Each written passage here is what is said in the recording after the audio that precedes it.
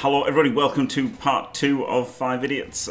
Here's all the crew. Well, you know, let's get straight back into it. We've just got Dmitriev has gone out and yelled his challenge to Molaram. Okay, so let's repaint this picture a little bit, right? So Dmitriev, you move forward, you see this ugly, vile scene below you, right? And it just edifies and codifies your belief that there's some evil shit going on here, right? Nowhere in the civilized world would there be a giant river of blood with all kinds of crapola going on in it, right? And you scream or maybe you don't scream, but you loudly, you know, boom your voice, and you make these statements, and immediately Molaram rises to his feet from his knees, right? He stands up slowly. And he, you know, sets his shoulders back, and he's got these large mantles on his shoulders that are made of animal pelt, and the two giant horns coming off of his skull is his headdress. And he slowly turns to you, Dmitriev, and in his hand, you can see it clearly, right? Because all these braziers are lit. He's got a still beating heart in his left hand. And he's got this, his eyes are just bloodshot red, but blank. Like he's staring into an abyss. And he looks at you and he says, "You think you can stop this? You think you can come here and stop all of this?" How far away is he?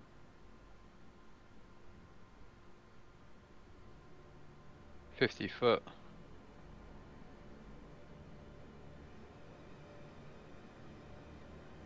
What are the others of you doing? What are you? Tell me what's going on, Dadel, in your mind, in Dhaka, and in Eliad.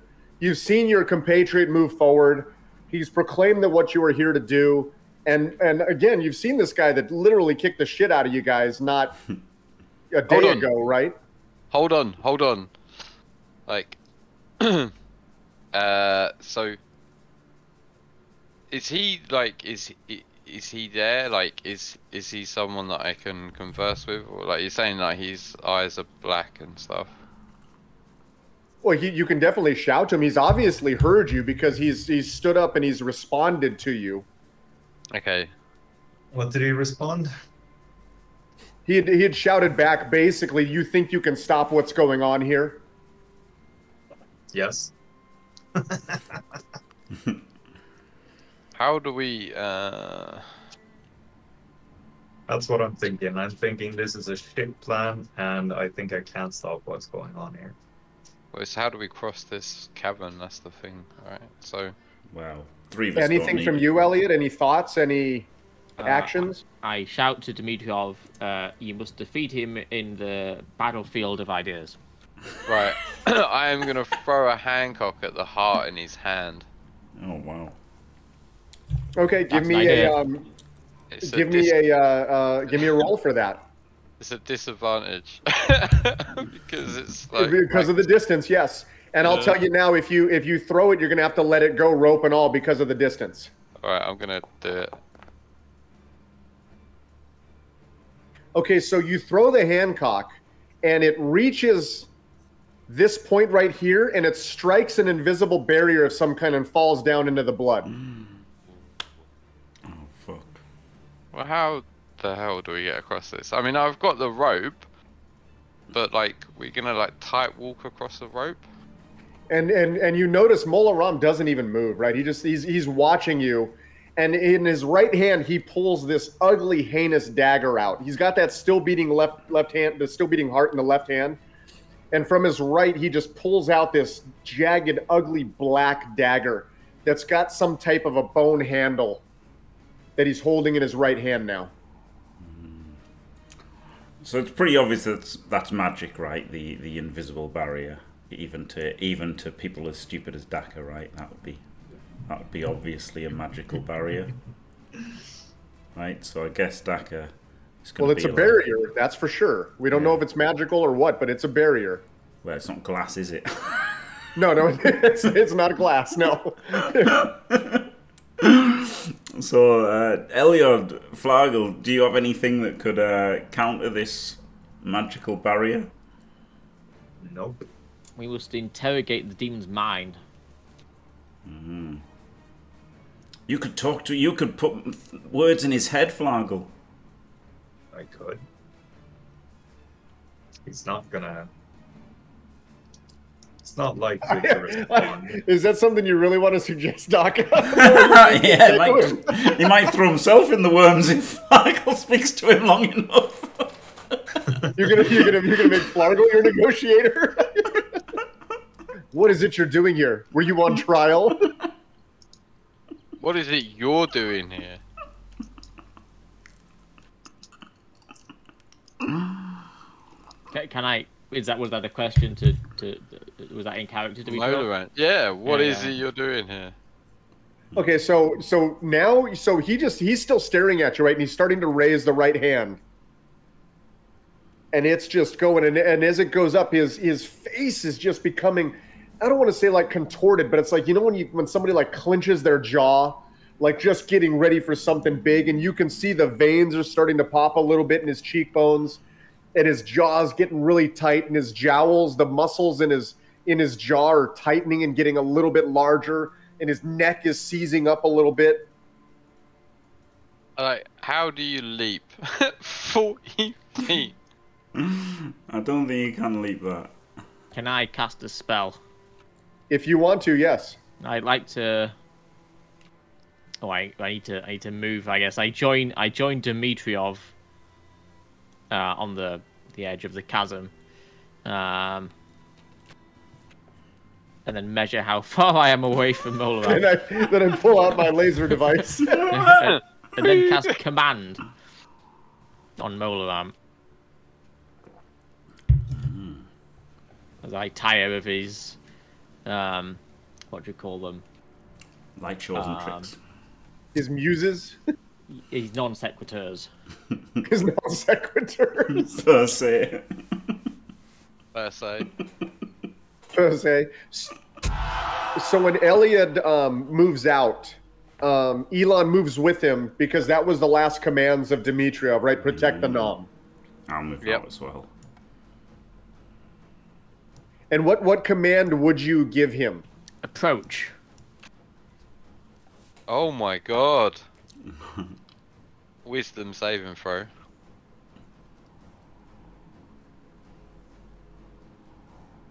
I'm doing this one in private.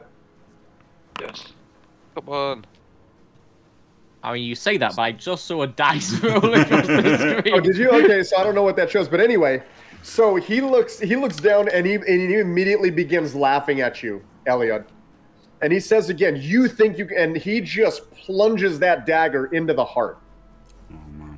And when he does that, it goes through his hand, and he just, I mean, all the way down to the bone handle, and there is no reaction from him whatsoever, right? And this heart flames. The stones are mine, Dr. Jones. And the heart flames up in his hands, right?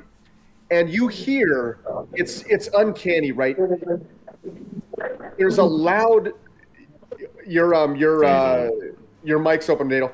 You hear a loud peal of a bell, but it's not like a gong, right? It's like a chime. It doesn't hurt the ears. It does not cause any pain. It doesn't cause you to retort in any way. But it is the loudest, most clear, beautiful note you've ever heard. And next to Molaram, to his right, appears what to date is the largest blood leech that you've ever seen. This sucker's a good 15 feet across, about 25 feet up.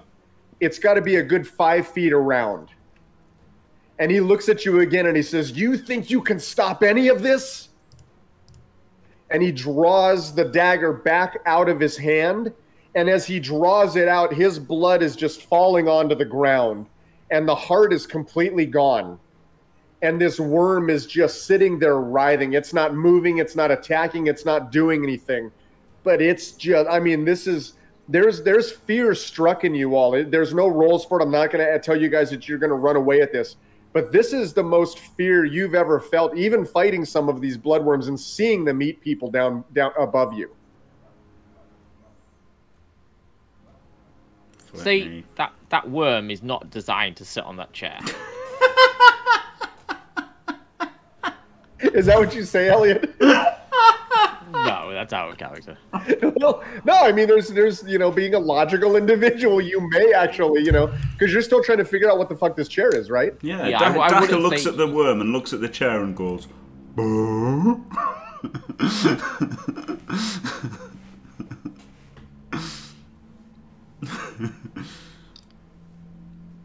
Any reaction at all?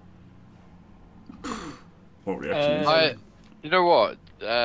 Like, honestly, what I'm thinking is, you see, like these, like you see the blood below us. Is that loads of worms as well? Because it looks like worms. There's writhing in it. Definitely, there's writhing in it. You haven't seen any form of worms per se, right? You haven't seen any worm-like forms. There is writhing. There is motion. Potentially, you could make out the backs of worms. I'm not going to say that's what it is, but who knows what else it could be. Can I? Because I have a torch and I have an oil flask, and can I, like, throw an oil flask in and throw a torch in for the blood? Absolutely. So if you would, there's nothing to stop you or preclude you from that. What you've thrown actually stopped on the far side, as opposed to your side, right? But with all that writhing, right? If you were to drop this, imagine dropping a flask of oil on a writhing ocean. Not a crazy, bang, bang, bang, but a lot of movement. That oil is going to dissipate and kind of move around and get sucked in a little bit here and there. It's churning down there. It's not a flat body of water, if you will, flat body of blood. It says, right. As an action, you can splash the oil in this flask onto a creature within 5 feet of you. So can I not splash the oil onto these guys and then light a torch and drop it on them? Who's What are these these guys? The worms, the writhing worms. Oh, so yeah. If you wanted to just, so here's the thing, right? It's a flask of oil, so you could like dump it out. If you dropped it or tossed it in, it would still be contained within the flask, even if you popped the top of it, right? You would have a portion. It probably wouldn't break. You're not that high that the flask would break and or shatter. You could dump it in if you wanted to, and then toss a torch down. I mean, like, yes, yeah. I'm gonna. It says like a 5-foot area, so I don't really like. It's obviously like 1 square. Yeah. But I don't know what else to do at this point. I think we should get the fuck out of here. No, like, are you real? Well, what can we do? I think we should burn the worms. We need to talk to him. Well, he's just summoned that. Well, do it, Elliot. Do it. Talk to him.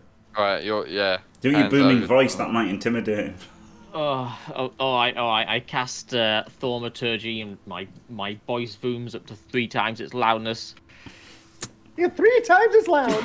Exactly. No change in pitch, unfortunately.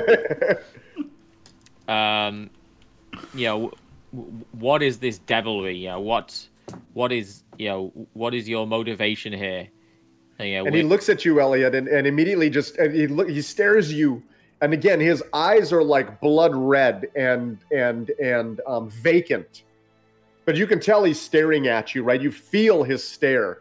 It's nothing magical. It's just, you can tell he's gazing directly at you, and he says, and he points at the worm and he goes, "This is power. You think you have power? This is power. This is the power that I have been granted." You're talking to the wrong gnome. I do not think I have power. And what of this worm? What purpose is it here? For what reason? Is this power accessible? Why is the worm here? The Great One. I am first amongst him. I am first amongst him. I am his number one. I am the one he will take with him. I am the one that holds his power now. The Great One, an old god? You think you know You think you know what controls this universe. You know nothing, small one. This is mine now. And his eyes just, I mean, you can just tell this, he's just drunk on power at this point, right? This is, you feel that this is probably one of the greatest acts in his mind that he's ever done, summoning something like this. I turn to the rest of the group and say, the guy's insane, I don't know.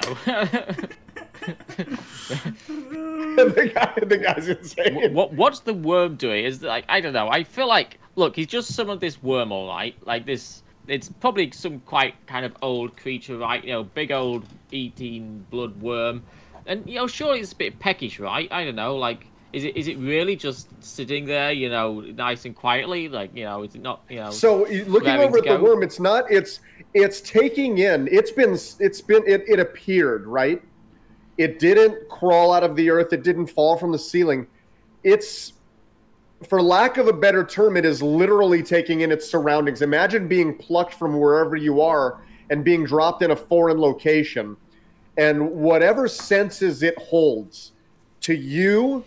In your history with the smaller bloodworms, it was always attracted to fresh blood. But this one doesn't seem to be moving towards Mola Ram at all.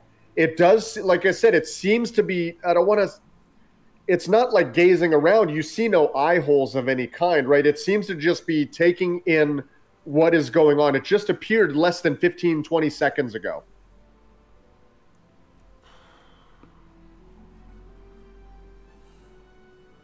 I say we just do one. What do you do? What? We do one. It means run away in English. Oh, okay. Oh, surely we can't. Surely we can't abandon this place. You know, right at the. You know. What can we do? What can we do? He's got a force field. He's a better sorcerer than either of you two.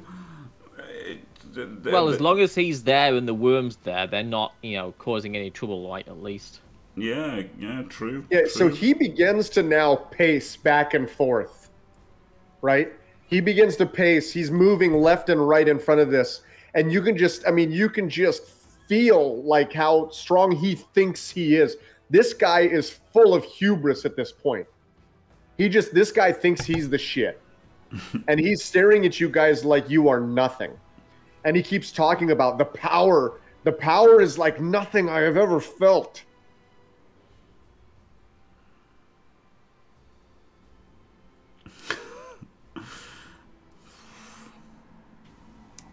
And from where do you divine this power? And also, what's your name, by the way? I am Mola Ram. I am he who is first. What's your name? What's your name, by the way? Cast not. You're killing me, Jim. Cast not that name lightly amongst yours. I am Mola Ram. I am first among he's. I am first among the night demon. And then when he says that, another peal of that same bell strikes, except this one is 10 times as loud. Oh, fuck. And I mean, it doesn't hurt the ears. It doesn't. Who are you? It doesn't strike fear. Just this loud, amazing peal. Molaram. And sitting on the throne. Oh man, it's Night Demon. Sitting on the throne before you is this individual who seems to be sewn together at all of his major joints, who has half of it's not a human skull covering his face, but a skull of something much, much larger and much, much more. It's something, it's very primordial, right? It's rigid. It's just, I don't know how to describe it any better than that, right? And the way he's sitting on this throne, though, it's not in a means of power. He's got his rear end is on one of the armrests. His right leg is up on where he would sit his rear end, and his left leg is down on the ground, and is very nonchalant. He's just sitting there, and he's looking around, and he looks down, and Mola Ram's eyes just go wide. as he falls to his knees, and he says, "You have summoned him. You have summoned the Great One, the Great Night Demon." And when he says his name again, the Night Demon looks down to his left and looks down at him, and he crosses his face with his right hand like this, and he's gazing down on him like he's gazing upon an ant in a field. And he looks at him and he goes, "You think you know power? You think you know what it means to summon the old god's pets?" And he turns to him and he crushes his hand like this, and Molaram explodes into a big blood puddle and is just gone. Fuck. And Molaram is just he's across the ground in just, there's nothing left but blood and viscera, and it's just, you're just look at it and all of your eyes just go huge because of what you've just seen. Molaram is nothing more. And he slowly stands from the throne, moves over to his right and looks down at the bloodworm and starts to pet him softly over what you would think is his head. Well, I guess our work here is done. Let's have a nice day, Night Demon.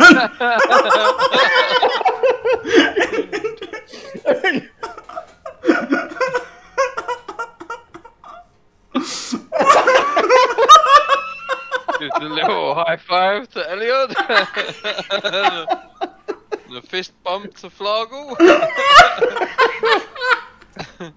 Oh my god. What's the range of Mage Hand, by the way? 30 yards, I think. 30 feet? 30 feet. Feet, yeah. Shame you couldn't just go and get his helmet so we could take it back and say, look, we killed the evil leader. We've got to address this guy. Daka, there is nothing but blood. I mean, he was reduced to nothing. Wow. But a blood splatter, and it's a big one. It's imagine taking the entire contents of a human, 6'2", 180 pounds, and you just pour it out onto the ground. Yeah. And there's nothing else besides that. Yep. Wow. I address the big lad on the throne and say, and what of us? What of this world? Why are you here?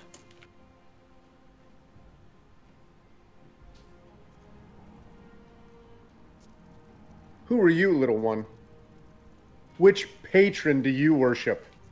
I am Elliot the Nom, and I'm not so sure I worship any patron. I am here with my friends in the service of the humans who live here, of the people who live here, who have been, killed and, hurt and traumatized by, the pile of blood on the floor. By the blood on the floor. So he looks at you and goes, "You know nothing of the history. You know nothing of everything that you think you know about religion, everything you think you know about creation, everything you think you know about this planet that you're on, everything you know is wrong. And the old gods are back. We've been gone far too long. We've let this world descend into madness for too long. The religions, the races, the wars that you've beset, none of that matters anymore. None of that matters. This is ours, and we're here to take it back. There's nothing you can do about it."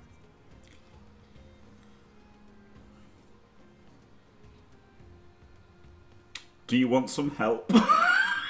That's a joke. That's a joke. And when he says this isn't like a threat, right? He's stating fact. He's still petting his worm. Maybe he puts his foot up on the front of the throne. This guy's a good 20, 25 feet tall. He's a big boy, right? And he's very nonchalant in what he says. His voice is very powerful, very strong. Yeah, that's all very melodramatic, but what does it mean in practical terms? Are you here to enslave our societies? Are you here to destroy our cities, our civilizations, or what? Tell us some more about yourself. How's your dating profile look? So when you Give say us your that, Elliot, CV. when you say that, Elliot, right? When you say, are you here to destroy our civilization? Are you here to? He kind of he gives that like piff look, like all of that's below him. It's like none of this. You know nothing about power. You know nothing about what it is we're here for. This is ours. This is all ours already. We've just been gone too long. That's all.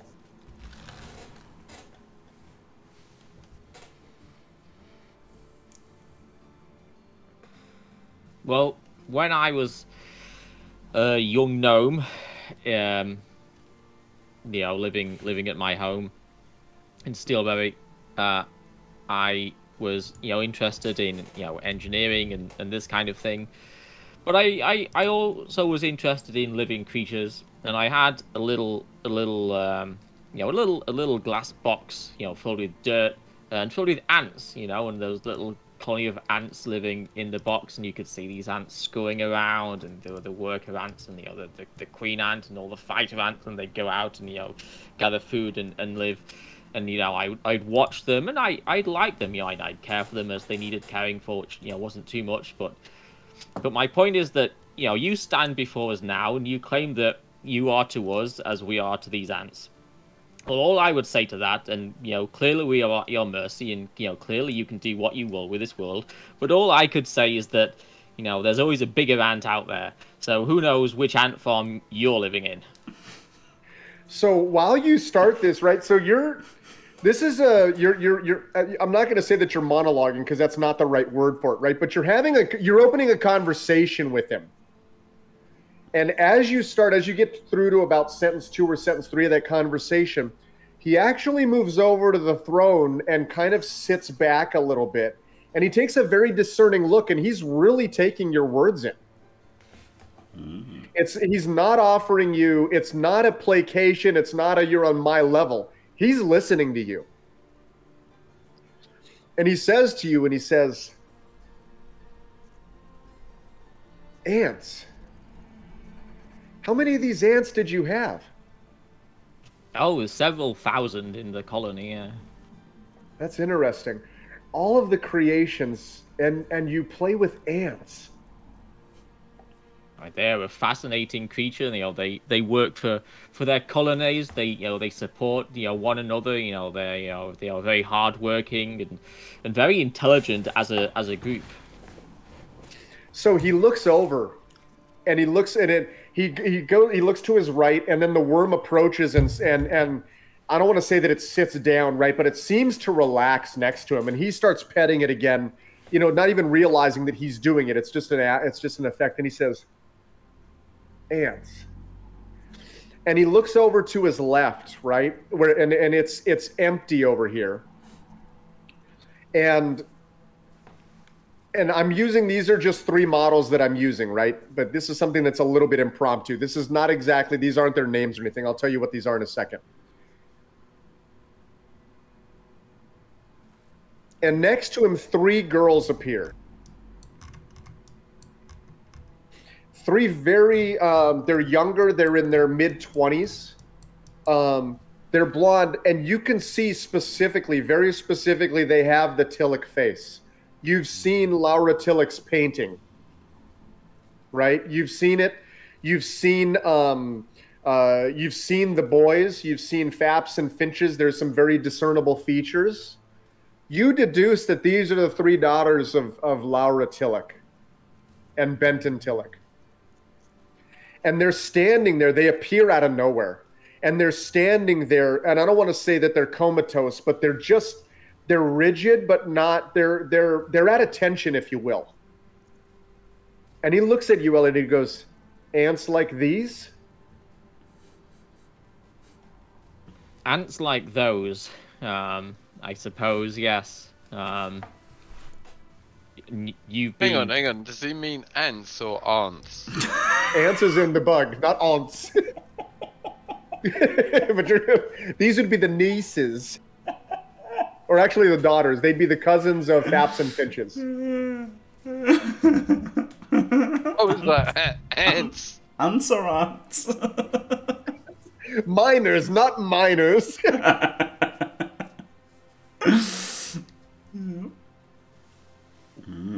When I had to leave my home in Steelbury and I was unable to take the ant farm with me, I went to a nearby wood and released the colony there to create a new home. Will you do the same with your ants? Well, it depends on what you consider mine. I mean, as far as I'm concerned, and he looks down at Molaram's bloody smear mark, and he says, maybe that would have been better for your ants. I mean, I describe him as more of a termite than an ant personally. but what about, these girls that you have just summoned, they're clearly related to the family that we're here to investigate. Were you here decades ago when Laura Tulloch was clearly involved in some kind of, some of this cultist activity in some way? So the minute you say decades, he kind of, his one side of his mouth curls up, right? And he says, decades? Yeah. Some kind of, time is non-linear, kind of super, No, super. he looks at you and he says, "You mean millennia, don't you?" Oh, I see. Well, you've been away for a very long time then, I suppose. To us, it was merely decades. So he looks down at the bloodworm, and then he looks over at the three daughters. And then he looks back at you again and he goes, wouldn't it be better for them than to just, I mean, what happened to your ant colony? Do you know? Would they have been better off? I mean...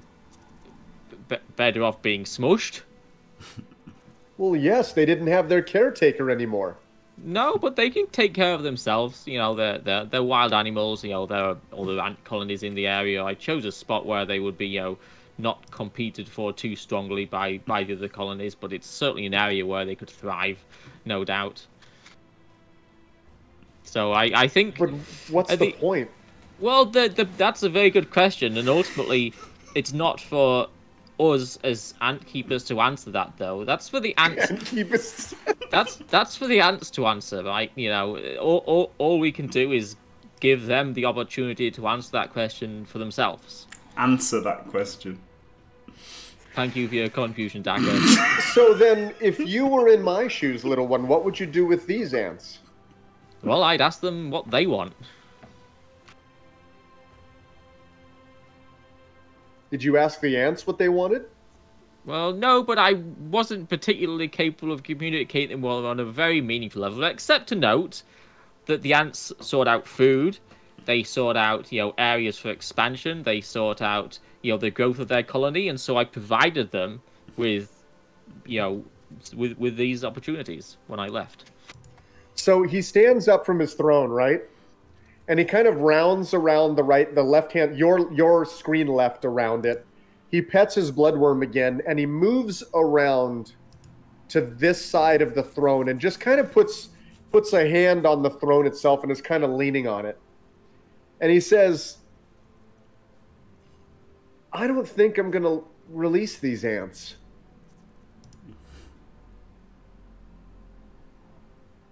Are the girls, are they like moving or... They're unresponsive. They're just standing there. They don't have, it's a blank look, but it's not a dead look. They've not been brought back from the dead. They've not been, it's just, they're there. They're physically there. Why? Why won't you release them? Why do you have them? What happened those millennia ago? That's a longer conversation.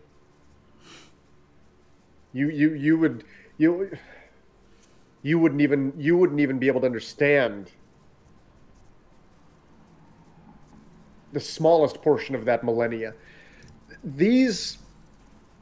You are ours. You don't know it yet.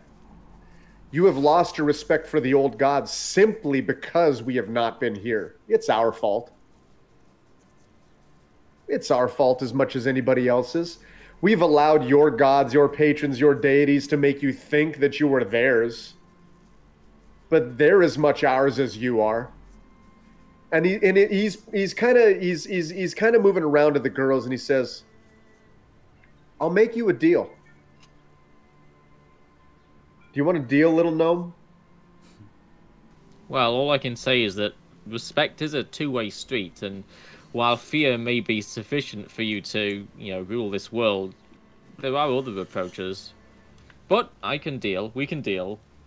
Are there any other reactions from any other of the party that you're hearing seeing this? Daka's woefully unequipped to make any contribution whatsoever. No, and that's fine. You guys can all kind of, Dadel, I notice you're still back behind the column. Is that intentional? Yep. Okay, that's fine. So Yep. he kind of at your words of we can make a deal, he then kind of stands back up, and there's another gaunt smile across his face, and he says, "What if I kill one, take one, and release one? That's the best of all three worlds, then." Well, which worlds? Like, what gain is there here? I'm afraid, oh mighty one, you're operating on some plane that is far beyond our comprehension. I don't understand your purpose, your motive. I don't understand what you get out of holding them captive. I don't understand, why you would kill them. They're not captives. They're mine. These are you speak on a level that you actually think that you have any bearing on the world around you. Well, we may not. This is not a case of ownership. They're mine. You're mine. Everything is mine. The old gods were here long before anything else, and will be here long after you're gone. We've just been away too long. We have ignored you too long and allowed this festering to continue. Nothing more. But back to these three. How about that? How about we do that? How about I release one, I kill one, and I take one? No but I deal. have you choose which ones it happens to. Let's see if you can pass this test.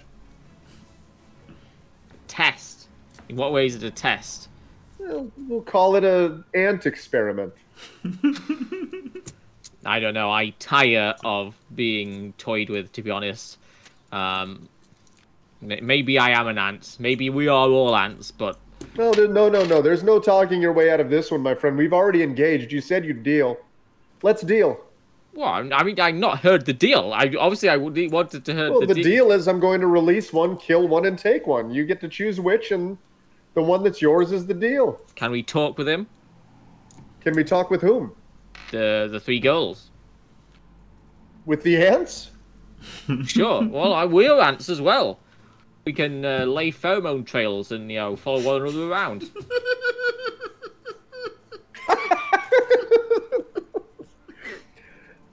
I see no reason for that. It's a simple choice. They're three sisters. There is no choice. It's willing to Hudson's release choice. one.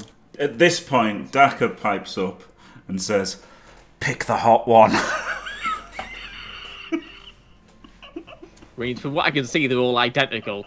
So looking at them, you can tell they're all sisters, right? They're only about a year. Ellie, you remember from the journal, right, that they're about a 3-year span between them, right? This was a time frame from the journal where there was a great time of propagation at the manor, right? Everybody was having kids, right? A lot of the families were popping out kids fast. And they, before their time at the manor, were unable to have children, if you remember. Or at least it just didn't happen. So the night demon kind of moves over behind them, and they disappear, and then they all appear on your side of the chasm. Whoa.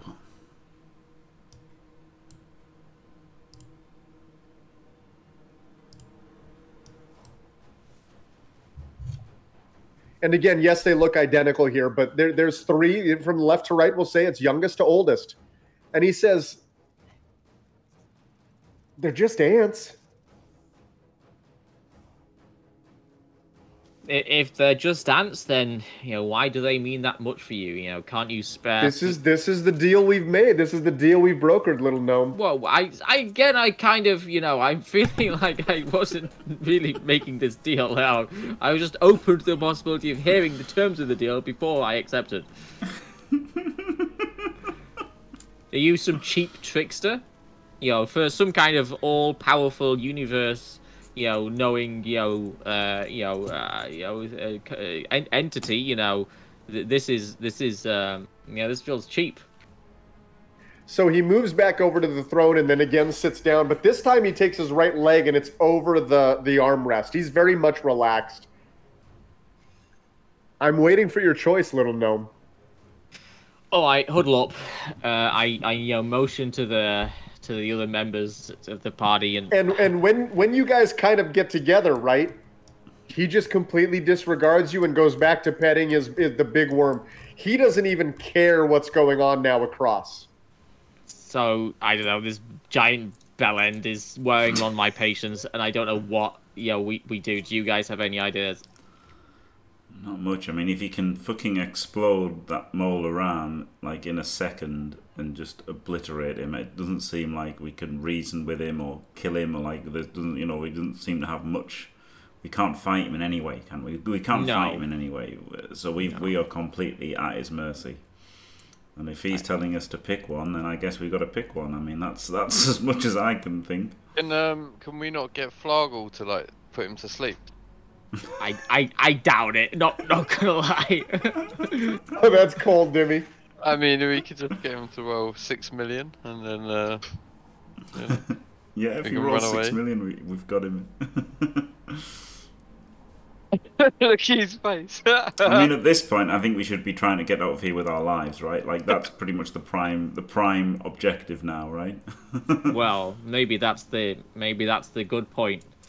And I turn to the demon, the night demon, and I say, "Okay, I choose myself to be killed, and you can have, and you can take. I don't know. The others can decide about the others, but yeah, I'll trade myself for the one you would kill." No, Elliot, no, says Daka. No. Okay, so the night demon. The minute you turn to... So again, he completely ignores you guys while you're talking amongst yourselves, right? The minute that you address him, his attention's back on you. It's almost overly polite. It's eerie, right? And he looks at you, and your words of, I choose myself to be... Could you have traded places with an ant when you were releasing them into the forest? I mean, no, but I wasn't an ant in that analogy, right? I am in this one. And two ants are already dead, and their blood is on my hands. I won't see another one die. This wasn't part of the deal, Elliot. The deal was to choose one of those three, not yourself. The deal was a load of bollocks, to be honest. He set me up. I didn't not agree to the deal. He set me up. If he wants ants to play with, then he can take me. Or to torment or whatever, to kill. I interject and say, no, take me. Take me. Oh, man. No, Dimitrov, he should take me. Fucking hell, it's him volunteering to die, battling over who gets to die. Who's gonna die?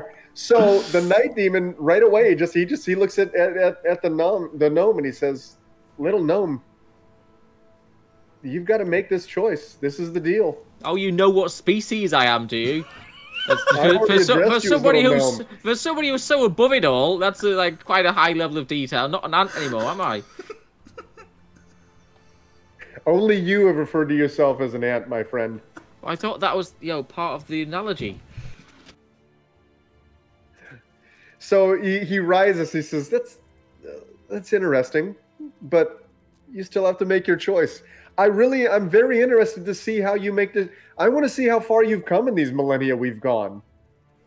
I am honestly very curious to see how you make this choice.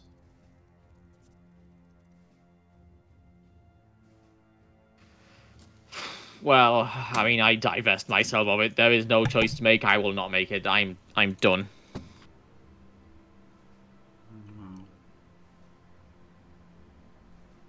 They cannot be made. There is nothing to choose between them, nor should there be. So he looks over at Daka and at Dimitrov. Your friend doesn't want to make the decision and see through his agreement with me.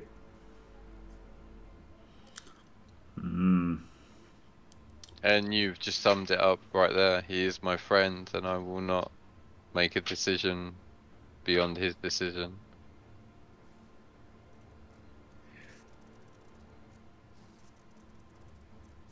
There's only one way to save one of them. One of them is coming with me. And one of them is joining Molaram here. What is this game? What is this game, and why are you playing it? It's not a game.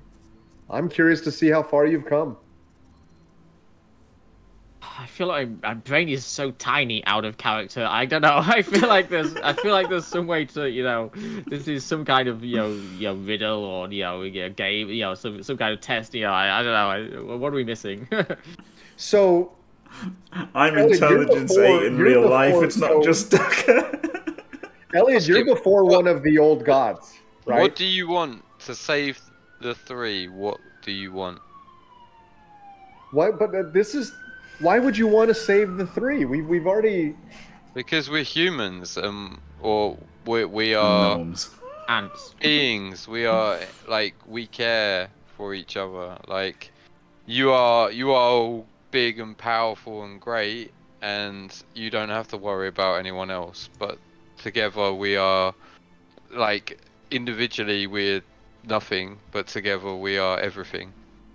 Well, when they were given to me before, 10 years ago, nobody said anything. Given by whom?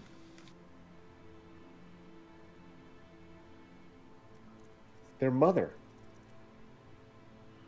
Oh, right. Okay. A bit of a group huddle. So she sacrificed her children to stop what was happening. So Elliot, give me a perception check here at advantage again.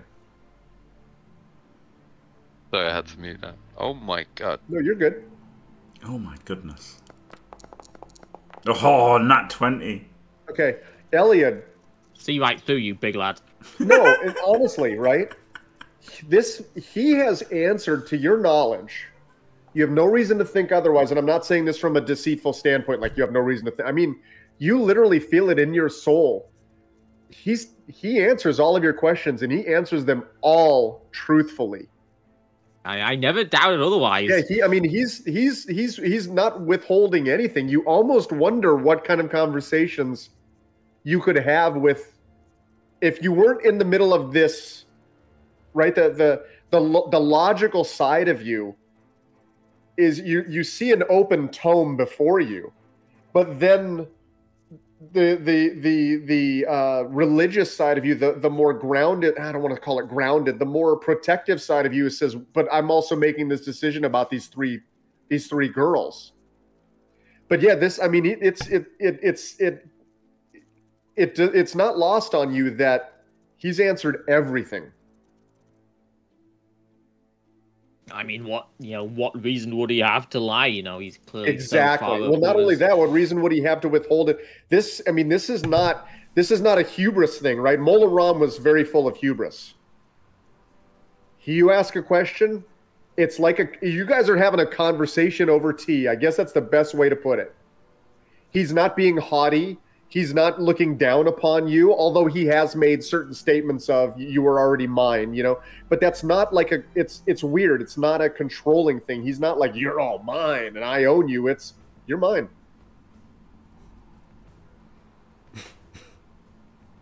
So, and I say this to the others, what does it mean for him to to take one? What does it mean for him to kill one? Even I don't know. Maybe is this not sort of what we would imagine as death? I don't know. It's impossible to answer. Right, we're dealing with some kind of power on a level beyond our ken. Is he testing us? But what is the? If so, we may. It feels like that. But Does he what want is to the know? test? It Does doesn't he feel want like to know? he'd care about testing us, though, does it? Well, he might want to know if we'll die for point. these women.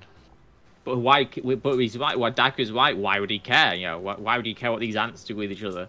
Oh, why does he care? Why is he even weird, talking right, to us, Elliot? really? He hasn't like turned his attention to you. It's like the whole conversation's about the three girls. He hasn't said choose between Daka and Dimitriev and Flargle. He hasn't even brought you guys up, other than answering your question about you saying take me instead. I go over to the girls and kind of, you know, wave a hand in front of their face, you know, a little bit, you know, kind of, you know, poke one into their forehead, you know, hello, you know. So they regard you. They don't speak. There's soft smiles on their faces. They look at you with very full eyes. They're not lifeless eyes. They softly interact with you, meaning that, you know, as you kind of look at them, they look down upon you. They're interactive to a point. They're definitely not themselves. But they're none the worse for wear, at least that you can tell. And I assume they don't respond to any verbal interrogation. They don't speak. If you wanted to ask them a question, you'd have to. Any of you guys got like teleporting skills or something? Can we not just teleport out of it? Beam me up, Scotty. I say, hello, how you doing to the three? He must want something else other than this skill. He must want something else. I'm sorry, say again, Dimitri? Like, there must be something else that he wants. What do you want in return for the life of these three women? I don't want their lives. Well, you want one of their lives. No, I'm gonna kill one. I'm gonna keep one, and I'm gonna give you one. I think it's a fair trade. I think it's a good deal. And what would you want if you gave us all three? What could you possibly give me? I'm giving you. This is my gift. But what are you losing if you don't give us the gift? I'm giving you the gift of the choice. Oh, yeah, okay. That's... And what happens if you kill all three? Like, I don't understand. It's... Why would I want to do that? There's no... What benefit do I have from killing all three? What benefit do you have from killing make one? no choice then. We just What make no benefit choice. do you have from killing one? What benefit do we have from having the choice? We don't need the power that you've got. We don't want the power that you've got. So yeah, no deal. No thanks. Well, this is a deal that the gnome has already made Did with not me. You're going to make make the this choice deal. at some point. Well, no, it wasn't a deal. It was a gift. You said you gave us the gift Well, of the the choice. gift is the life that you get out of it. But why do we want the life? One of these is going to be yours. Do with her as you wish. Well, why do that doesn't benefit us? Return her to her family. What do I care? Well, what do we care? Why does it alive? If they don't mean anything to you and they don't mean anything to us, it doesn't seem like the choice matters to any of us, the lives matter to any of us, or the deaths matter to any of us. I take a walk and I walk over here. I can't move, but whatever. Oh, yeah, there you go, top left. All right, and I go, Flargle, you said nothing. What do you make of this?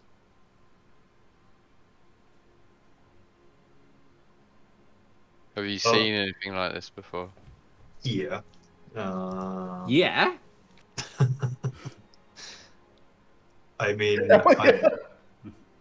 I've made a deal with a dragon before. This is all too familiar. I don't want to be here. He's not gonna. He's got his own motives and he's got his megalomania, and that's something that he's not gonna let us go. What happened with the deal with the dragon?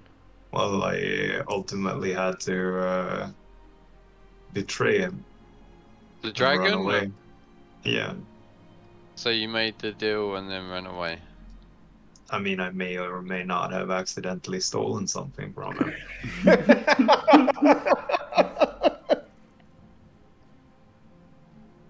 Look at Dimitriev's face.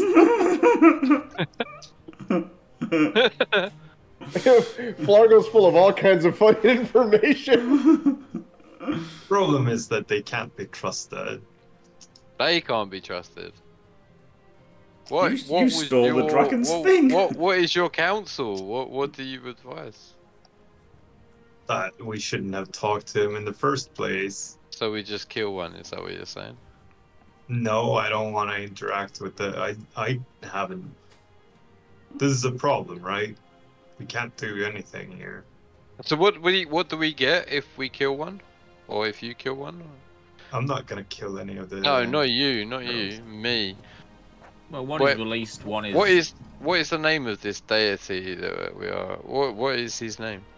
Night Demon. Night Demon. Night Demon. And he kind of gazes over to you, and he just looks at you. And I say, if I kill one, what happens? You're gonna let us go? Oh, you're not going to kill one.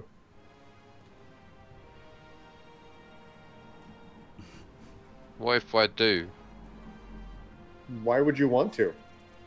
To just save the other two. Well, that's not how this works. And then they disappear, and then they reappear next to him. Oh. What is this all about? Clargle. So I told you it's about his megalomania. It's very simple. I'm not really sure. I mean, I realize we've been gone for a long time, and I understand that we haven't paid as much attention as we've needed to, as we will. How do we know they're even It's real? pretty simple. One dies, one goes, one stays. But How do we know they're why? even Why, Night Demon? Why? Why? Because he's a melodramatic bastard. What's this No, literally, why? mellow Why? thing that you talk Well, of, Clargle? you know, the gnome brought up that he let these ants go, and I was very interested in to see what decisions he'd make on this.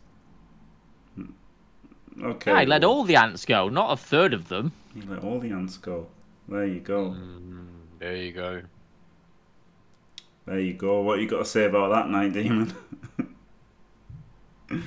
The deal still stands. You're gonna make the choice one way or another. You're gonna make the deal. But why? There's no deal. I don't understand. There's no deal. Well, if they all You die, then you what don't happens? gain or lose What anything. happens- We don't what like happens gain or if they lose die? anything. There's no give and there's no take. Oh, but I don't know. Why does there have to be a winner or a loser in any deal? It's a simple But choice. That's what a we could deal lose- is. No, we can lose the nom. That's the problem. That's literally what a deal is. Somebody gives something and somebody, takes something. Well, right? I mean, we gain a life returned to, the world, right? And we lose one to, the demon man. Yeah, and if But we why? don't, we lose all three. Like, what's the thing? Because he's, he's just like he's like a big brain, isn't he? Like he's galaxy brain. Like he thinks he's clever and he's trying to just try to be like some trickster asshole guy, So when you say this, Elliot, like in your conversation, he kind of giggles a little bit when you say that, right? Like he's some trickster asshole. He's just okay, he's got like a little soft giggle to that. He just So it says, amuses him. It amuses yeah, it him. does. Like a Because clown. it's like he's watching you guys, right? He's watching this interaction. The four of you trying to decide what the hell's going to happen next. And he just says, "They're already mine. I'm giving you one of them. I just want to see which one you're going to take and which one's leaving with me and which one." And then he looks down at Mola Ram. Stays here. I pick the one on the right, you take the one on the left, and the one in the middle is the other option. Say again? I take the one on the right, you take the one on the left, and the middle one is the other option. Well, if we were going to approach it in like a purely logical manner, and if we were attempted at all to engage with this, shouldn't we save the youngest one? No, we should save the hottest one. Why the young? Which what? Were they 3 years apart, right? Yeah. They're not they twins, went from not youngest to oldest, left to right, just for sake of. And they won't speak roleplay. to us. So if we talk to them, they won't speak to. We can't give them the choice. They regarded you. They did not respond to you. We should not have to give them the choice. This is outrageous. No, we just have to do it. We have to just. This day, like it's either one or none, right? In my opinion. What other way is there? What other way is there? You want We to must be able to outsmart this guy somehow. He's too full of himself. try and attack him? Then go on. No, not outfight. We definitely can't outfight him. Why? So a night demon. Why do you think that one of them? When you address him, Daka, real quick, when you address him, he literally he regards you like. Good. Like Why I want do to know you- your question. Why do you think that one of them surviving is a win for us? Why is one dying a win for you? Nobody wins. I'm not trying to win anything. What is winning? When someone dies, does somebody win? When someone lives, does somebody win? When No. the So wind what's blows the east deal? to west, does somebody win? So what's Well, the the somebody guy who wins died in a lost deal? and the guy who lived won, right? Yeah. So who's That remains to be seen. Did he murder the other? So what's the deal then? There's no deal to be made then, is there? No, it's a very simple deal. You just choose. And then you go on your way. How Roll about the we just dice. go on our way without choosing? How about we How choose all about- three to survive? Oh and then no, go on I our want way? to. I told you this is. I want to see this now. This is good. I'm enjoying this. Let's roll the dice. You're enjoying 3 ants. Wow. I mean, I enjoyed my ant farm, to be honest. did the gnome enjoy his ant farm? Yeah, I did. I Yeah, enjoyed you had watching the ants. thousands though, not 3. Yeah, 3 ants would have been quite boring, it's true. Yeah. So we're just on this Flargle. planet to amuse you, are we? Is that the Flargle, deal? what do you think? I want to know what Flargle thinks. You don't amuse me. I am curious. I mean, it's been some time since I've been here. Had this one, and he kind of glances down again at the smudge that was Molaram, not decided to take my pets from me, who knows? Maybe I wouldn't have come back in the first place. Oh, so you came here with the worm. Interesting. These are mine. These are not his. This is all mine. You see this temple before you? This temple's been here for millennia. So if we send the worm back, do you go back? How would you propose to send this one back? Kill it? Oh, don't say that out And loud, he Dimitri. kind of he takes a little. It's almost it's a haughty, not a laugh, but like a. It's almost a sign of respect. Like, this guy's got some balls. I'll show you balls. The Batwing! No, he's already lost his other Hancock. It's down in the bubbling turmoil of whatever. Oh dear. And he looks over at Elliot again. He says, "The choice is still here." Show me And if- balls! and if we leave, if we refuse to take part in this Well, you're twisted not game- leaving. I'm not leaving till this is done. This is good. I'm enjoying this. Okay, I walk. And he looks over at Dimitri. I'm sorry, at Daka, and he says, "Enjoyment is had in many ways. So this deal is... I'm just curious. I want to see how this goes. I'm very. The deal is we entertain you in some way. Us No, you're not picking this- entertaining me. I'm just enjoying this. There is a difference. You're not. This isn't a joke. If that's what you're insinuating, I just simply want to see what you'll choose. I walk away back through the arches. That's pretty dangerous. He might explode you. At least it would, be a thing. Yeah, I turn. I also Okay, so turn. right there, Elliot, you get to there, and just in your mind, this voice sounds. It just says the choice is still here. It's very soft and quaint, and it's not trying to overpower you. It's not trying to do any psychic damage of any kind, and it's his voice. The choice is still here, little one. I'm gonna keep walking. Oh dear. What are the others of you doing? Dimitrov, are you... I'm gonna follow the nom. I'm following the nom. I can't, like, if he can't make the choice, I can't make the choice. Like, I don't understand. I mean, it's a false choice. There is no choice to be made. Yeah. So you, like, but are you gonna let all three of them die just because you can't pick one? Well, who says that they die though? Maybe he just keeps them in whatever kind of, you know, immaterial realm he's What if they? Well, okay, yeah, that's fine. But what if they all die? Is that not worse than one of them dying? Are you talking to me, Dimmy? You're not looking at me. Like, I can't even look at you right now because it would have just. What choice would you make? I would have just capped one. I would have just gone like Bob. Like at the end, I'm a soldier, right? Life doesn't mean much to me. It doesn't mean as much to me as it does to you, right? I am a soldier of war. Like, I don't understand this cryptic guy. I don't understand, but the loss of life, like the loss of one life, outweighs the loss of three. Yeah, it's simple maths to me. That's all it is. So I'm not sure that leaving necessarily does kill all three, but also even if it did, it's the principle of the thing, right? It's not even the principle. What you want a whole nation to die on principle? Wait, what? We accelerated quickly from 3 people to a whole nation. Well, this is what I'm saying. This is what I'm saying. Like, war is there to stop. Like, I'm a soldier. I'm a warrior, right? And the wars that I have fought, yes, there has been endless loss, and yes, I ran away and I went and chopped trees in the woods for how many years, and then I realized that chopping the wood was not gonna bring, like, generally fighting those wars were saving people's lives at the end of the day, and I did not want to cut humans down. Like, I ran away and I cut trees down for years and years and years, but now I'm back because I realized that cutting the trees down, like, the wars that I fought saved lives despite killing hundreds of people during them.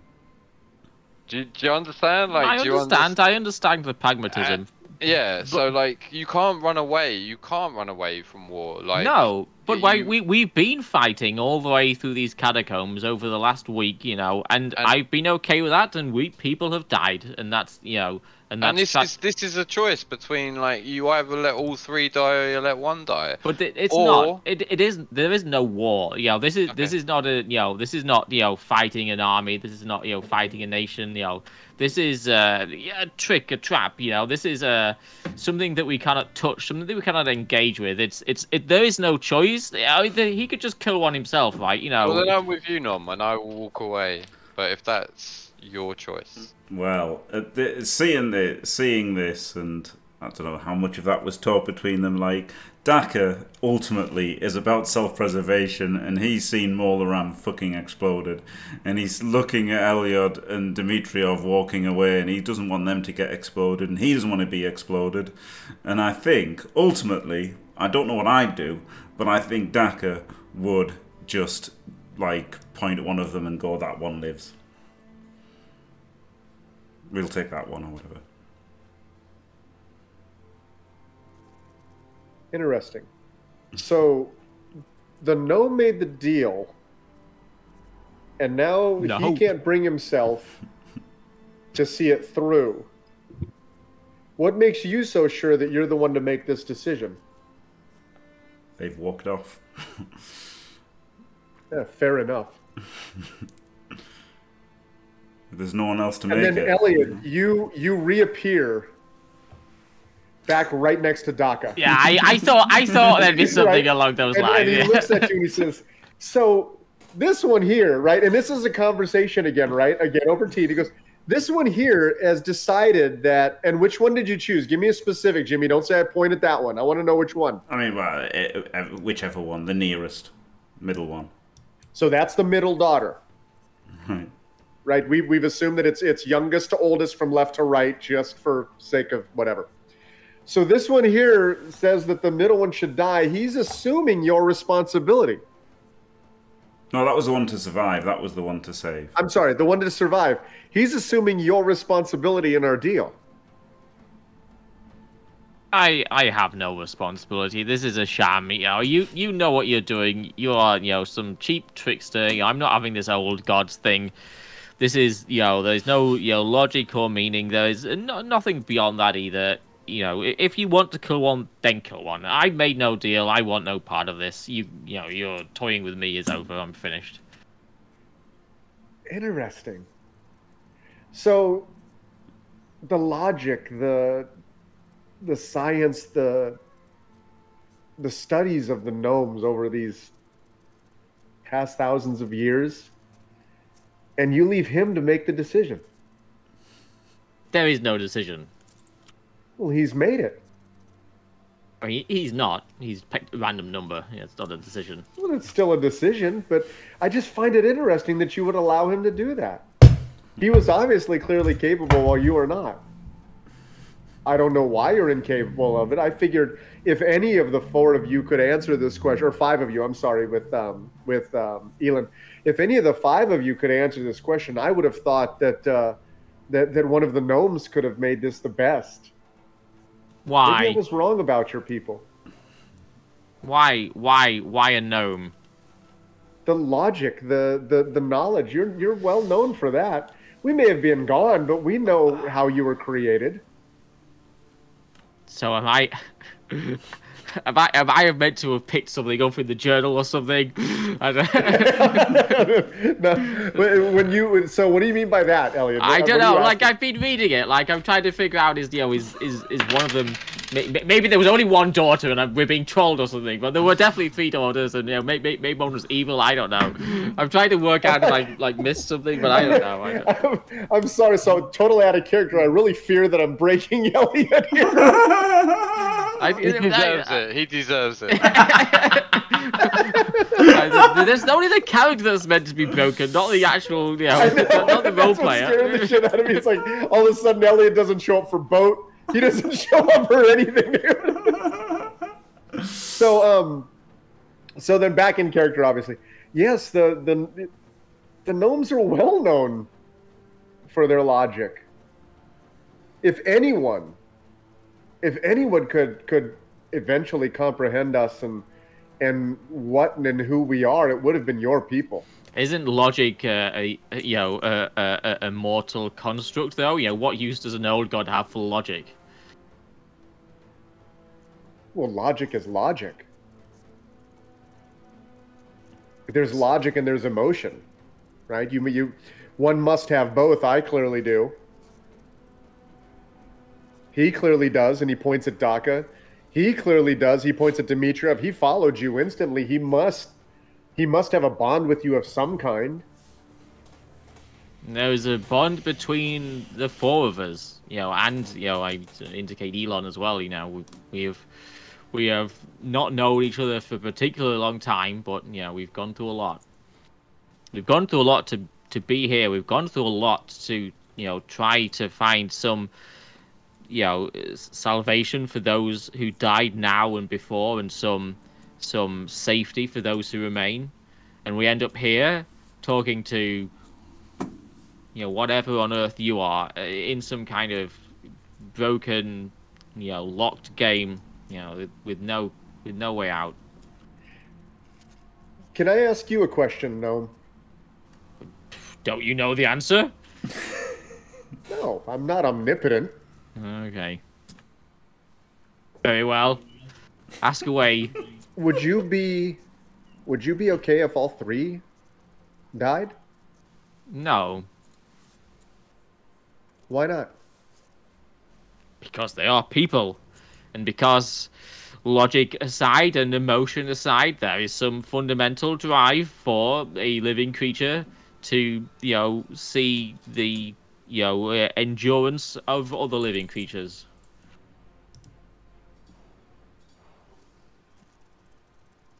The choice has to be made. I have to see this through to the end.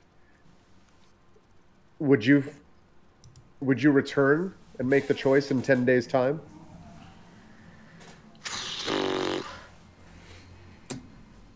I'd rather. Did you do that? No, yeah, that's in character. I'd rather make the choice in 10 days' time than make it. No, there is no choice. There is no choice. But if I will return in 10 days' time, and I kind of look around at the others, what do you think? Would you like to come back in 10 days? Do you think?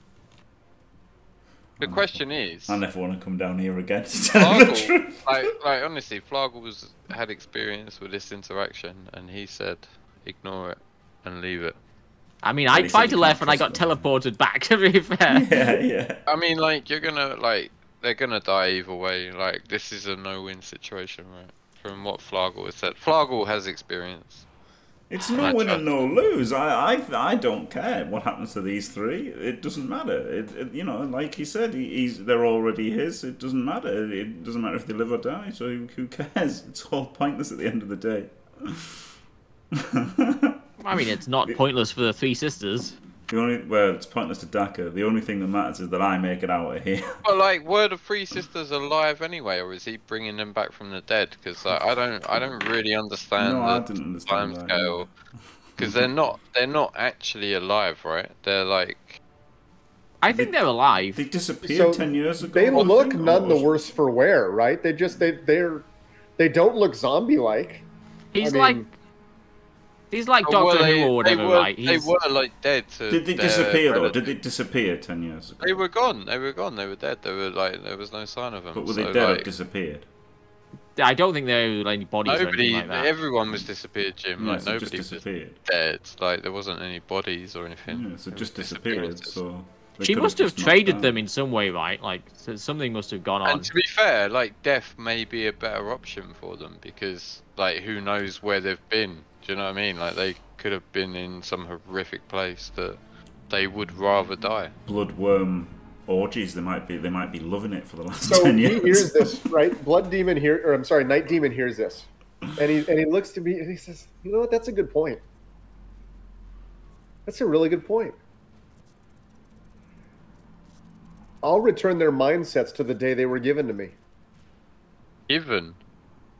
Yeah, the bloody Lauer in it or whatever. Holy. What? Given. Sorry, I was gonna swear. Like this is all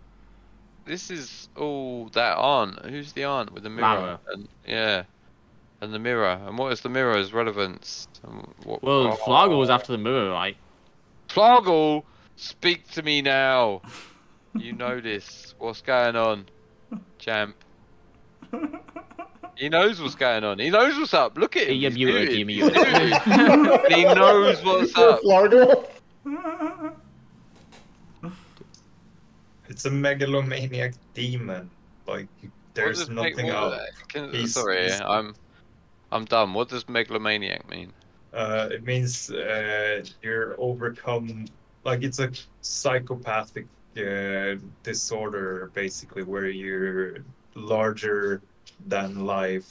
Yeah, but like, what do more you important than the world, like everything else. Yes, and but I need to know what you knew about the mirror now. Nothing.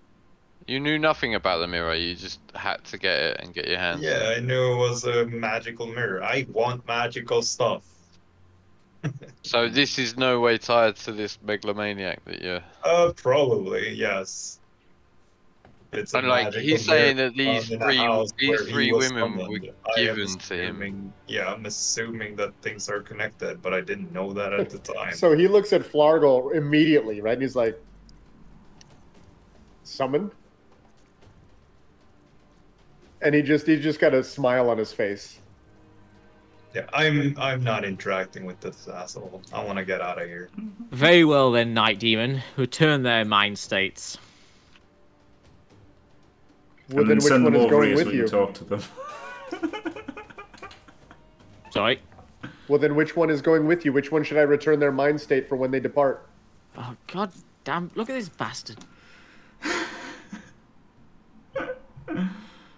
What's the order that they went missing in? I mean, all we know is that Laura turned up at the Kalon's office or whatever, right? And then, or was it Orientis? I can't remember. And then disappeared. It was never seen again, right? And then Is Laura the one that gave them to him in the first place? And is it to him, or who've they given who to who? Well, we don't know for sure, right? But I don't know. That seems something like that. Whether she was bewitched or something or whatever, it kind of seems like something like that. And is she giving them to him to prevent him coming back? Or But, yeah, I think it seems like she was trying to appease him or something. Yeah. Holy. But how did you do but it? maybe Because not. he hasn't been here for millennia, so he wasn't there to take them. Well, so like, but our decades might be his millennia. no, because it was decades. No, that doesn't make any sense. Because he said this was built millennia ago. Or vice versa, Elliot. And they're 3 years Your apart, millennia right? may be his decades. Like he said 10 years ago, which is when they disappeared and stuff, right? So like that kind of tracks. So how did he end up with them then? Good I think we question. need to talk to the country wizard. I think we take the 10 days and we talk to the country wizard.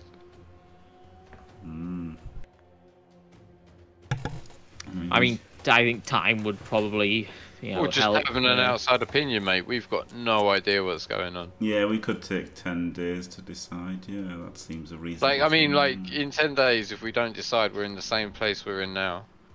And we could But just not come we back as can well. ask people. We can ask people. Like, we have no Wow, idea. Daka. I feel like we might be returned to whether we wish or That's not. a To be good honest. point. Yeah, he might just teleport. But us, Flagelscarp has interacted with these type of beings before, and he's like completely disinterested and has like disdain for this. And like we've got, I trust his judgment to some sense. Like I trust his judgment. I think he has clear disdain, and I don't think that the four of us and Elon have the qualifications to deal with this now.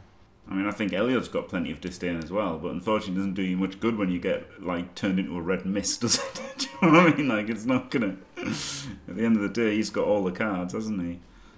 And I guess he gives us 10 days, so we take 10 days. I just look at Flagel and just, like, go, what would you do? Try and outsmart him. We're not gonna do that. How? We're not gonna do that talking with him. So we take the 10 days, right? We take the 10 days and we leave. Buying time seems like a good idea. Yeah.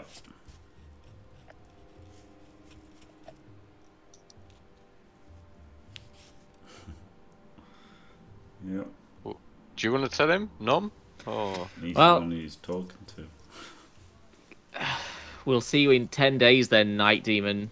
I can only imagine that our conversation then will be no different to how it was now.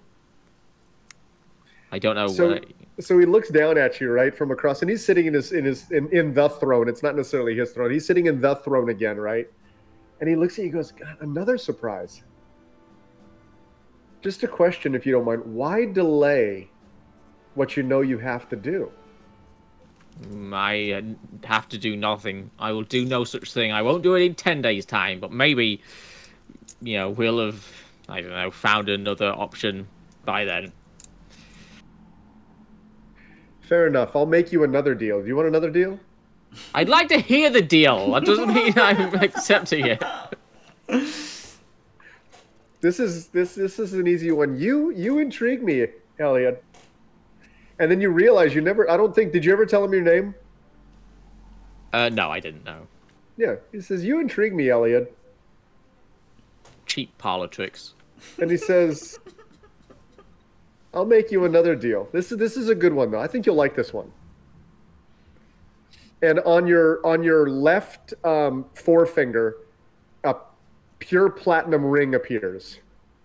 Oh. Oh, Jimmy's And Dmitriev is turned into paste. Oh, shit. On your left forefinger, a ring appears on it. This is if you ever want to return before the 10 days, just for conversation. You don't have to make the decision. Ask me anything. I find you intriguing. Just touch the ring with your right forefinger and thumb, and you'll be back here with me, and I'll show up, and we'll have a conversation again. Can I bring my Purely friends? for conversation. But in 10 days' time, you will make a decision, my friend. Well, we'll see about that. I wish I could say it's been a pleasure. Oh, it's been a pleasure for me. I can't believe I've stayed away this long. It's very intriguing. You've impressed me. I've enjoyed this conversation. Come back, please. Use the ring. I invite you. Oh, I feel like I won't have much of a choice. And then he just leans back in the chair. Did someone run me down about this ring? I just missed it. He gave me a ring using which I can teleport to him if I want a hobnob. Not a biscuit, a talk. I'm sure he can produce actual hobnobs as well. Oh man, now that would be a deal worth talking about. Wow. Hobnob! Alright, well, I suggest we get out of here and return to the country wizard, see if we can find some kind of solution that doesn't involve condemning someone to death. Yeah, sounds good.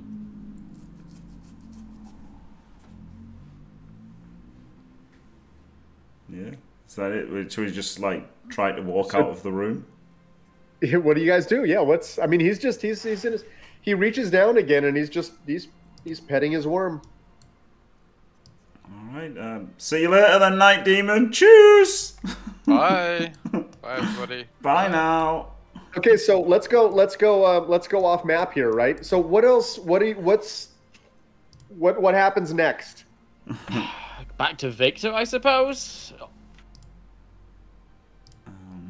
I mean, what happens next is we get out of this room and he doesn't drag us back, right? Because we're coming back. No, he's not even. I mean, he's as far as he's concerned, as far as you know, he's done with you for now, at least. You've got 10 days. Yeah, well, we loot the fuck out of these bodies, I tell you that, and the chests. Crowbar open all the chests and search all the bodies. So is that on it? So think about this, right? Because I want to make sure. I'll be back in 1 minute. You got it, Dim. Is that what you just had this interaction? Yeah. Is that really what's going to happen now? What I mean, think about this. I want you to. I understand you want to. You did a great job. Molaram is dead, and there's bound to be something to be had here. But is that honestly what would happen after all of that? I mean, we'd probably have to sit down and talk about it for 5 hours, but I don't think we should role play it talking about it for 5 hours. It seems weird. I don't know. Something seems very off. I don't know. It's weird as fuck. But we'd just talk about it and try and work out what the hell's happening, wouldn't we, for a X amount of time? Because it's not every day that you see a giant god. Is it? So that'd be pretty mind blowing, and then we'd talk about it for ages. But seeing as we've just had it happen, it seems superfluous to talk about it right now. Do you know what I mean?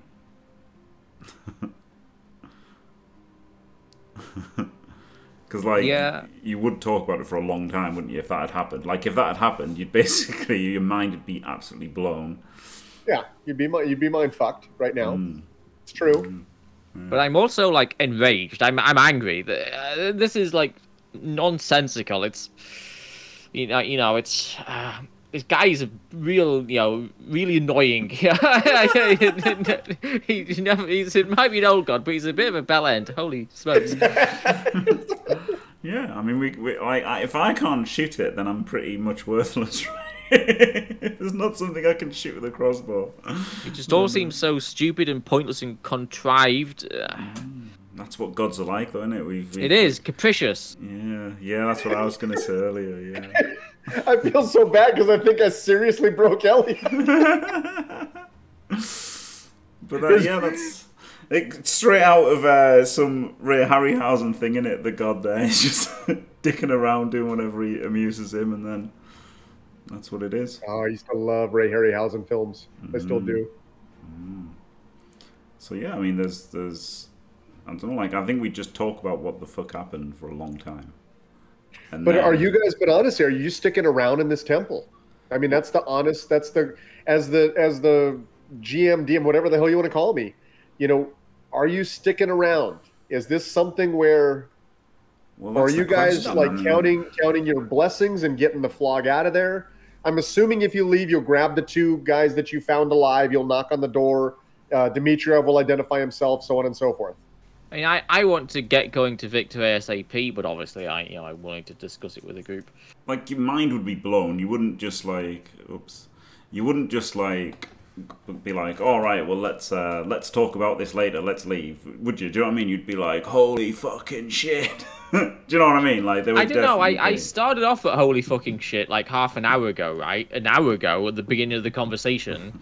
But by the end, I'm more like, just pissed off, to be honest. Yeah, annoyed. But yeah, I mean, I think Largo would want to keep searching the place, and as I said, like, we need to outsmart the demon, like, but we're not gonna be able to outsmart him in a conversation, but we need to like find a way over to his side of the platform and like try to deceptively dispose of him. We shouldn't We shouldn't try to deceive him at all, because he can just like that kill us all in an instant. There's no deceiving him. There's no outsmarting him. There's just making a choice so that we don't all die. That's all there is to it. At the end of the day, I think is definitely Daka's point of view. And I guess so. I mean, we're having this discussion now, right? I guess we would definitely talk about it. We couldn't just like go, oh well, that happened. Well, yeah, you would. I don't anticipate you guys would just in silence either walk out or stay. Right? Yeah, There's exactly. going to be a. Yeah, so we'd have to chat. We'd be talking about it. I don't think Elliot would be over his holy shit moment. I think we'd all be like, holy shit, and having to talk about it a little bit. So Elliot's got the stern, pissed off walk, right, where he's cursing at his own shoes as he moves down the hallway, right? I'm also racking my brains trying to think of some way out of this. Yeah. So So it's completely out of character here. Just so you know, it's wide open, Elliot. It's wide open, Jim. It's wide open. It's wide open. Ah, that's cool. That's cool. I haven't made any preconceived. There's not, this can go in any direction. This is not well, you'll make this decision because as a GM, I've just decided, this is wide open. So, feel free to play it as such. Nice. well, I think there'd be a bit of talk. We'd go back to this room. We'd walk away. So, like, I think, we've got the map here. There's the map. Yeah. So walk into this room because there's drinks here, right? So just walk down this road and let's Get drink and talk about it. let's talk about it. So we talk about it for a while, right? We talk about it for a little while. I guess not too long because we're all there, so we don't have to like. It's not like you're telling your friends, "Holy shit, I met a demon." It's like my mind would be a bit. Mind would be a bit exploded. But yeah, as Elliot said, I guess we'd be a bit over it by this time. Like we've been there talking to him for a while, so I guess. But we'd have to talk about what the hell we're doing, right? Like we couldn't just walk out, and then so we'd talk a little bit, and then I guess eventually after a bit of talking, we'd be like, "Look, we've got to get out. We've got to get back to Victor. Let's loot this place and fuck off." So, at that point, right, the darkness falls, right? The scene starts to close around us. The dissolve happens. Everything goes dark, right? And in tradition of our ending of all of our episodes, we find ourselves in another place again, right? And the scene comes back into focus again, and we see Night Demon, right? And he's walking along a bare landscape, and he's walking towards another figure, very similar in height, another male, we'll say, and I use that air quotes because we don't know what we're dealing with. and it's an individual, very large, very just as jacked as Night Demon is, long gray flowing hair. The Night Demon walks up and he goes, "Physics. Aren't you the father of logic? I just had the most interesting conversation." And then we cut to black. That's pretty cool. Very nice. Right. Well, there you go. What an episode. Thank you so much, Jacopo. Cool. Incredible. Absolutely incredible. Thanks for playing. Dimmy G, Elliot, and Daedalquist. And thanks for watching, everyone. Don't forget to leave a like and subscribe. And stay fantastic.